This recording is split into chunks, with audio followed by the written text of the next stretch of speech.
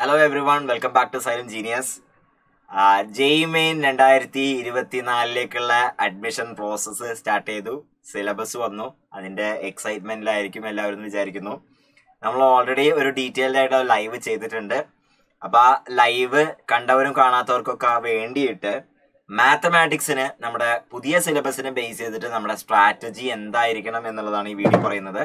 അപ്പോൾ കുറച്ചു നേരം നമ്മൾ പെട്ടെന്ന് എല്ലാ കാര്യങ്ങളൊന്നും പറഞ്ഞുതരാൻ നമ്മളൊരു സമ്മറി ആയിട്ട് നിങ്ങൾക്ക് പറഞ്ഞുതരാൻ പോവാണ് മാത്തമാറ്റിക്സിൽ എന്താണ് ഇനി ചെയ്യേണ്ടത് എന്നുള്ളത്.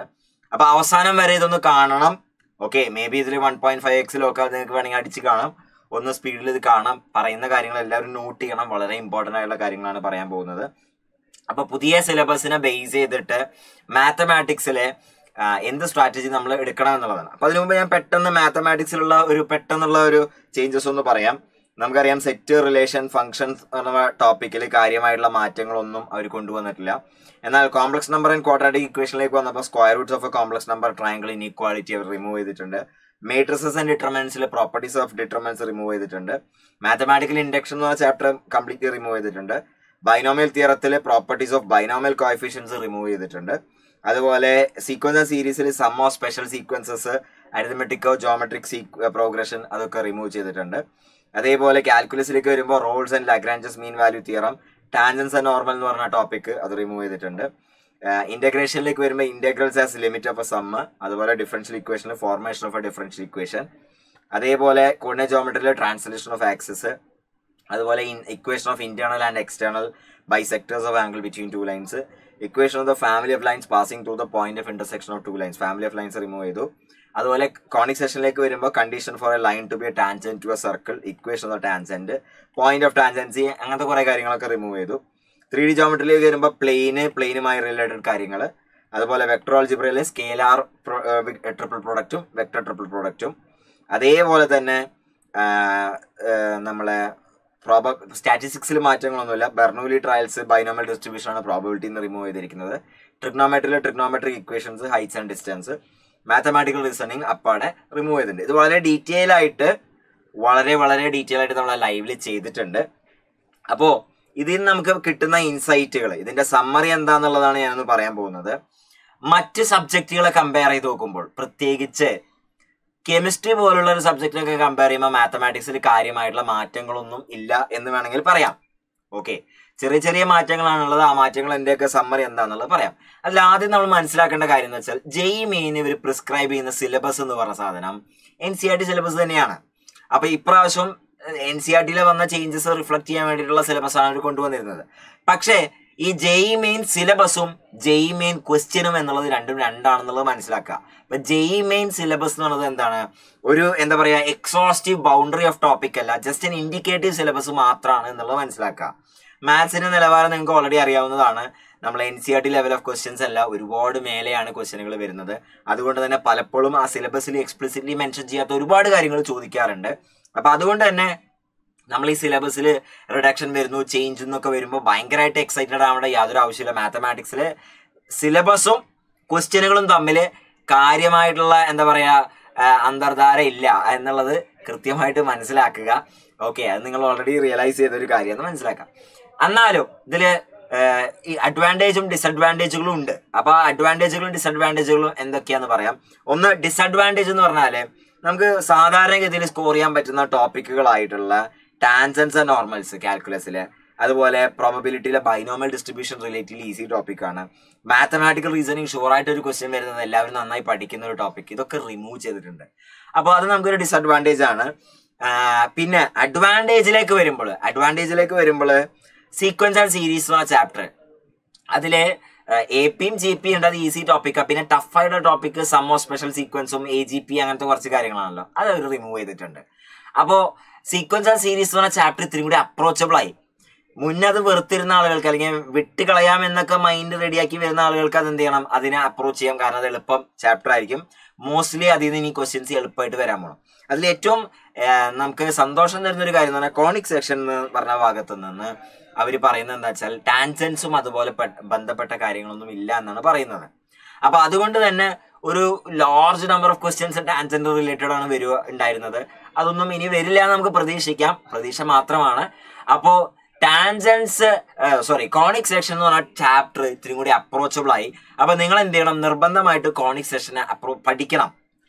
പഠിക്കുക എന്ന് പറയുമ്പോൾ അതിൽ ബേസിക് ആയുള്ള കുറെ കാര്യങ്ങളാണ്, ബേസിക് റിസൾട്ടുകൾ, അതുപോലെ ഫോർ എക്സാമ്പിൾ കോണിക്സ് ആണെങ്കിൽ എക്സെൻട്രിസിറ്റി, ഫോക്കസ്, ഡയറക്ട്രിക്സ്, അങ്ങനത്തെ കുറച്ച് ബേസിക് റിസൾട്ടുകൾ കാര്യങ്ങൾ നിർബന്ധമായിട്ട് സ്റ്റാൻഡേർഡ് ഫോമുകൾ ഇതൊക്കെ പഠിച്ചു പോവാം. ഓക്കെ, ടാൻജൻസും മറ്റു വരുന്ന ഭാഗങ്ങളൊക്കെ വരുമ്പോൾ നിങ്ങൾക്ക് എന്ത് ചെയ്യാം, ക്വസ്റ്റ്യൻസ് സ്കിപ്പ് ചെയ്യാം. ഓക്കെ, അതാണ് അതിൽ ചെയ്യേണ്ടത്. വെക്ടർ ആൾജിബ്ര എളുപ്പമായി മാറി, കാരണം അതിൽ വെക്ടർ ട്രിപ്പിൾ പ്രൊഡക്റ്റും സ്കേലാർ ട്രിപ്പിൾ പ്രൊഡക്റ്റും മാറി നിന്നു. ഇനി എന്താണ് എളുപ്പമുള്ള ചാപ്റ്റേഴ്സ് ഉള്ളത്. അപ്പൊ വെക്ടർ ആൾജിബ്ര പൊതുവെ എളുപ്പമുള്ള ഒരു ചാപ്റ്ററാണ്. വെക്ടർ ആൾജിബ്ര സ്കോർ ചെയ്യാൻ എളുപ്പമുള്ള ചാപ്റ്ററാണ്. അപ്പോൾ വെക്ടർ ആൾജിബ്ര ഇത്തിരി കൂടി എളുപ്പമായി മാറിയിരിക്കുകയാണ്. അതേപോലെ 3D ജോമെട്രിയിൽ പ്ലെയിന് എന്ന് പറഞ്ഞ ഭാഗം ഉണ്ടല്ലോ, പ്ലെയിൻ എന്ന് പറഞ്ഞ ഭാഗം റിലേറ്റഡ് ടോപ്പിക്സ് റിമൂവ് ചെയ്തിരിക്കുക. അപ്പോൾ ലൈൻ മാത്രമേ ഉള്ളൂ എന്ന് പറയാം. അതുപോലെ ഡയറക്ഷൻ, കൊസൈൻസ്, ഇൻട്രൊഡക്ടറി ഭാഗം മാത്രമേ ഉള്ളൂ. അപ്പൊ അതുകൊണ്ട് തന്നെ 3D ജോമെട്രി ശരിക്കും എളുപ്പമായി. അപ്പോൾ basically sequence and series, conic section, vector algebra, 3D geometry എന്ന് പറഞ്ഞ 4 ടോപ്പിക്ക് സാധാരണ ആളുകൾ വിഷമമാണെന്ന് വിചാരിക്കുന്നവർ, അല്ലെങ്കിൽ സാധാരണ അത് വേണമെങ്കിൽ അവസാനമൊക്കെ ആകുമ്പോഴേക്കും വിട്ട് കളയാവുന്നൊരു മൈൻഡ്സിലേക്ക് എത്തുന്ന ആളുകൾ എന്ത് ചെയ്യണം, അത് ഒരിക്കലും വിട്ട് കളയരുത്. കാരണം എളുപ്പമായിരിക്കുകയാണ്. കാരണം അതൊരു ലാർജ് ചേഞ്ചസ് ആണ് ആ ചാപ്റ്ററിന്റെ പെർസ്പെക്റ്റീവിൽ നോക്കുകയാണെങ്കിൽ വന്നിട്ടുണ്ടാവുക എന്നുള്ളത് മനസ്സിലാക്കുക. പക്ഷെ ഇതിൽ മനസ്സിലാക്കേണ്ട ഒരു കാര്യം എന്ന് വെച്ചാൽ പല സ്ഥലത്തായിട്ട് അവർ ചെറിയ ചെറിയ ടോപ്പിക്കുകൾ വിട്ട് കളഞ്ഞിട്ടുണ്ട്. For example properties of determinants, അത് ഒരിക്കലും പഠിക്കാതിരിക്കരുത്. മേ ബി നിങ്ങൾക്ക് അതിലെ പ്രോബ്ലംസ് വേണമെങ്കിൽ ഒരുപാട് ചെയ്യണ്ട, പക്ഷെ പ്രോപ്പർട്ടീസ് ഓഫ് ഡിറ്റർമിനൻസ് നമ്മൾ നിർബന്ധമായിട്ട് അറിഞ്ഞിരിക്കണം. കാരണം വേറെ എവിടെയെങ്കിലും നമുക്ക് ആവശ്യം വരും, കോർഡിനേറ്റ് ജോമെട്രിയിലോ വേറെ എവിടെയെങ്കിലും നമുക്ക് പ്രോപ്പർട്ടീസ് ഓഫ് ഡിറ്റർമിനൻസ് ആവശ്യം വന്നേക്കാം. പ്രോപ്പർട്ടീസ് ഓഫ് ബൈനോമിയൽ കോഎഫിഷ്യൻസ് അതവർ റിമൂവ് ചെയ്തിട്ടുണ്ടെങ്കിലും നിങ്ങൾക്ക് പെർമ്യൂട്ടേഷൻ കോമ്പിനേഷനൊക്കെ ആവശ്യം വരേക്കാം. ബേസിക് ആയുള്ള ഐഡിയാസ് അതിൽ വേണം. അതുപോലെ ട്രിഗ്നോമെട്രിക് ഇക്വേഷനിൽ ലാർജ് സ്കെയിൽ ക്വസ്റ്റ്യൻസ് നിങ്ങൾ ചെയ്യേണ്ട, പകരം എന്ത് ചെയ്താൽ മതി, ട്രിഗ്നോമെട്രിക് ഇക്വേഷന്റെ ബേസിക് ഐഡിയാസ്, ബേസിക് ഫോം ഒക്കെ എന്തൊക്കെയാണെന്നുള്ളത് അറിയണം. കാരണം കാൽക്കുലസിലെ പ്രോബ്ലം സോൾവ് ചെയ്യുമ്പോൾ ചിലപ്പോൾ ആവശ്യം വരും. അതേപോലെ equation of A plain remove ചെയ്തിട്ടുണ്ടെങ്കിലും 2 ഇക്വേഷൻസ് എപ്പോഴാ പാരലൽ, എപ്പോഴാ കോയിൻസിഡന്റ്, എപ്പോഴാ ഇന്റർസെക്റ്റിംഗ് എന്നുള്ള കാര്യങ്ങളൊക്കെ മേട്രിസസ് ഡിറ്റർമിനൽ സിസ്റ്റം ഓഫ് ഇക്വേഷൻ സോൾവ് ചെയ്യുമ്പോൾ ആവശ്യം വരും. അങ്ങനത്തെ കാര്യങ്ങളൊന്നും ഒരിക്കലും എന്ത് ചെയ്യരുത്, സ്കിപ്പ് ചെയ്യരുത്. പറഞ്ഞു വരുന്നത് എന്താ വെച്ചാൽ അവർ വിട്ടുകളയാൻ പറഞ്ഞ ഭാഗത്ത് ഇടയിലിടയിൽ പറഞ്ഞിരിക്കുന്ന ചെറിയ ചെറിയ ടോപ്പിക്കുകൾ ഉണ്ടല്ലോ, അത് ബേസിക് ഐഡിയ നമുക്ക് വേണം. ബേസിക് ഫോർമുല, ബേസിക് ഐഡിയ ഉണ്ടാവണം. ഓക്കെ, വലിയൊരു സെക്ഷൻ ഉൾപ്പെടെയാണ് അവർ റിമൂവ് ചെയ്തിട്ടുള്ളതെങ്കിൽ ആ ഭാഗം തൽക്കാലം നമ്മൾ പറഞ്ഞത് അങ്ങനത്തെ സെക്ഷൻ റിമൂവ് ചെയ്തിട്ടുള്ളത് sequence and series, conic sections, vector algebra, 3D ജോമെട്രിയിലാണ്. Okay, അതാണ് ഇവിടെ സംഭവിച്ചിരിക്കുന്നത്. പിന്നെ കാൽക്കുലസിൽ കാര്യമായ ചേഞ്ചസ് ഒന്നുമില്ല. കാൽക്കുലസിൽ ഈ Lagrange mean value theorem, rules theorem, അതുപോലെ ലിമിറ്റ് ഓഫ് എ സം, അങ്ങനത്തെ 1-2 ക്വസ്റ്റ്യൻ ടൈപ്പുകളാണ് മാറിയിരിക്കുന്നത്. അപ്പൊ കാൽക്കുലസിലും കാര്യമായ മാറ്റില്ല. കാൽക്കുലസ് ടഫാണ്, ഡിഫറൻഷ്യൽ കാൽക്കുലസ് ഒക്കെ. അപ്പൊ അതേപോലെ തന്നെ ക്വസ്റ്റ്യൻസ് വരും തന്നെയാണ് നമ്മൾ പ്രതീക്ഷിക്കേണ്ടത്. കാൽക്കുലസിൽ കാര്യമായിട്ടുള്ള മാറ്റങ്ങളില്ല. പിന്നെ ടാൻജൻസ് ആൻഡ് നോർമൽസ് പോലെയുള്ള എളുപ്പമുള്ള ടോപ്പിക് അവർ റിമൂവ് ചെയ്യുകയും ചെയ്തത്. അപ്പൊ കാൽക്കുലസിലൊക്കെ മോർ ദാൻ അഡ്വാൻറ്റേജ് ഡിസഡ്വാൻറ്റേജ് ആണ് ഉണ്ടായിരിക്കുന്നത്. ഓക്കെ, അപ്പൊ ഇതിൽ അഡ്വാൻറ്റേജും ഉണ്ട് ഡിസഡ്വാൻറ്റേജും ഉണ്ട് എന്ന് മനസ്സിലാക്കുക. അപ്പൊ മുന്നേ നമ്മൾ മാത്തമാറ്റിക്കൽ റീസണിങ് പഠിച്ചു പോയിരുന്നു, അതിൽ സ്കോർ ചെയ്യാൻ പറ്റുമായിരുന്നു. ഇപ്പൊ നമുക്ക് എന്ത് ചെയ്യാൻ പറ്റില്ല, അത് പഠിക്കേണ്ട. പകരം നിങ്ങൾ എന്ത് ചെയ്യുക, വേറെ ടോപ്പിക്സിലേക്ക് നിർബന്ധമായിട്ട്, ഫോർ എക്സാമ്പിൾ വെക്ടർ 3D ഒക്കെ നിർബന്ധമായിട്ട് ഇനി പഠിക്കണം. ഓൾറെഡി അത് സ്കോർ ചെയ്യാൻ പറ്റുന്ന ചാപ്റ്ററാണ്, അത് ഇത്തിരി കൂടി എളുപ്പമാക്കിയിട്ടുണ്ട്.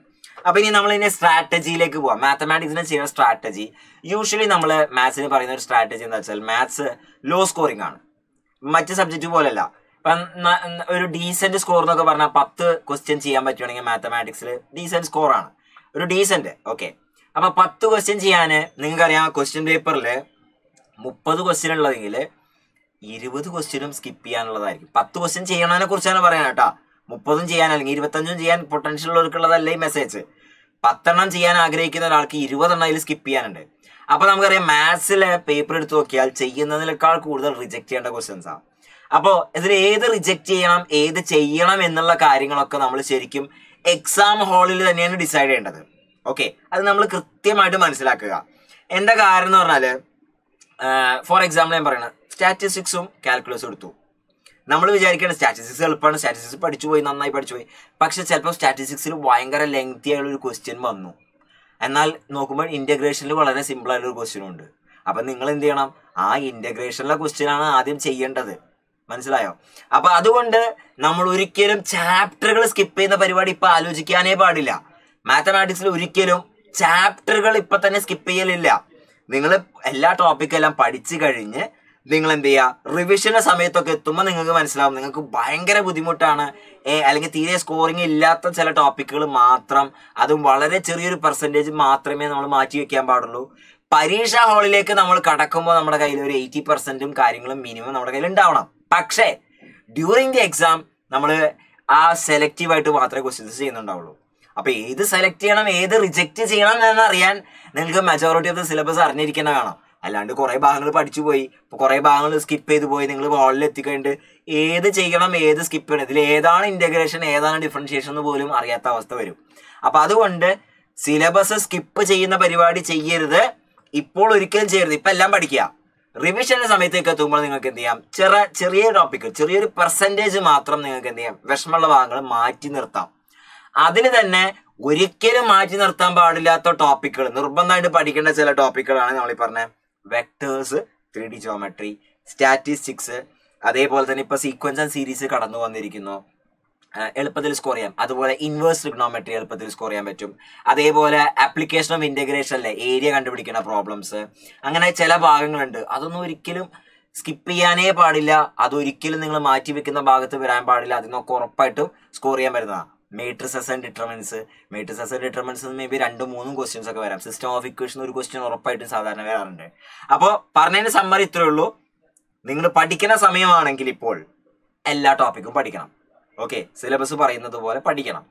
റിവിഷന്റെ സമയത്തേക്ക് എത്തുമ്പോഴും നിങ്ങളുടെ ഒരു ഇതനുസരിച്ച് നിങ്ങൾക്ക് ബുദ്ധിമുട്ടായി തോന്നണ, അല്ലെങ്കിൽ നിങ്ങൾക്ക് മനസ്സിലാക്കാൻ എളുപ്പമുള്ള കുറേ ചാപ്റ്ററും ബുദ്ധിമുട്ടുള്ള ചാപ്റ്ററും ഉണ്ടാവില്ല, അതിൽ ചെറിയൊരു ഭാഗം സ്കിപ്പ് ചെയ്യാം. പക്ഷെ പരീക്ഷയുടെ സമയത്ത് നിങ്ങൾ ചിലപ്പോൾ <50% ഓഫ് ദ പേപ്പറേ ചെയ്യേണ്ടി വരുള്ളൂ. പക്ഷെ അത് ഏത് റിജക്ട് ചെയ്യണം, ഏത് ക്വസ്റ്റ്യൻ ചെയ്യണമെന്ന് അറിയാനുള്ള ബോധം ഉണ്ടാവണമെങ്കിൽ you should know at least 80% of the syllabus എന്നാണ് ഞാൻ പറയുന്നത്. ഓക്കെ, അപ്പൊ അതാണ് പറയേണ്ടത്. അപ്പോൾ ഇതിൽ ഏതൊക്കെ ചാപ്റ്ററുകൾ എളുപ്പമായി എന്നുള്ളത് നിങ്ങൾക്ക് കൃത്യമായിട്ട് മനസ്സിലായിട്ടുണ്ട്. അതുകൂടി നിങ്ങൾ കൺസിഡർ ചെയ്യേണ്ടതുണ്ട്. ഇനിയും കൂടുതൽ ഡീറ്റെയിൽ ആയിട്ട് നമുക്ക് ക്ലാസ്സുകളും കാര്യങ്ങളൊക്കെ ആയിട്ട് വഴിയെ കാണാം. See you, bye bye.